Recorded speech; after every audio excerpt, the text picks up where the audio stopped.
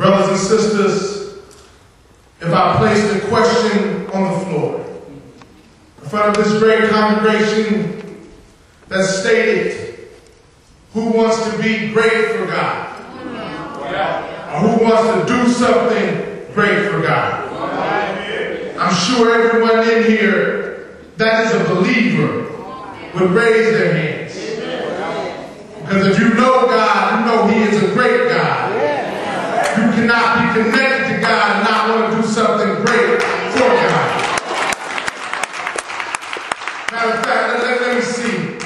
Who wants to be or do something great for God? By a show of hands. Well, God bless you for raising your hand. Because you just agreed with the Word of God. When He said greater things, greater works you can do in my hand. But brothers and sisters, I wonder if I told you what it takes to be great. And what it takes to do something great for God. Would you still raise your hand?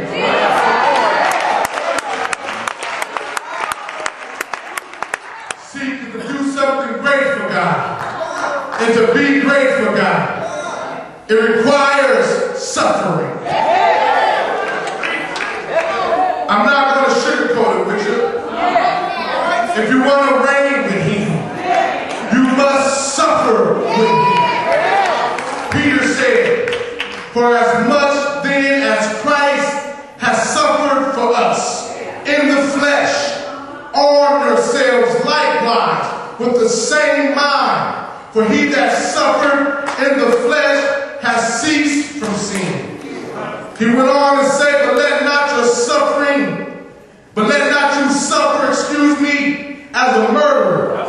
But let not you suffer as a thief or an evildoer or as a busybody in other man's matters. Yet if any man suffers as a Christian, let him not be ashamed, but let him glorify God on this behalf. Brothers and sisters, to be great for God not only requires suffering, but it also requires sacrifice. Romans 1:12 said, I beseech you, brethren, I beg you, brethren, by the mercies of God, that you present your bodies a living sacrifice, holy and acceptable unto God, which is your reasonable service. Other translation reads, what is true worship? See, brothers and sisters, true worship is to present your bodies a living sacrifice unto God.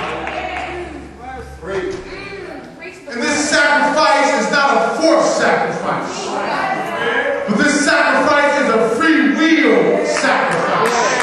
You're going to have to put yourself on the cross if you want to be great for Jesus. See, brothers and sisters, one of the issues in our community is that the older has stopped sacrificing for the young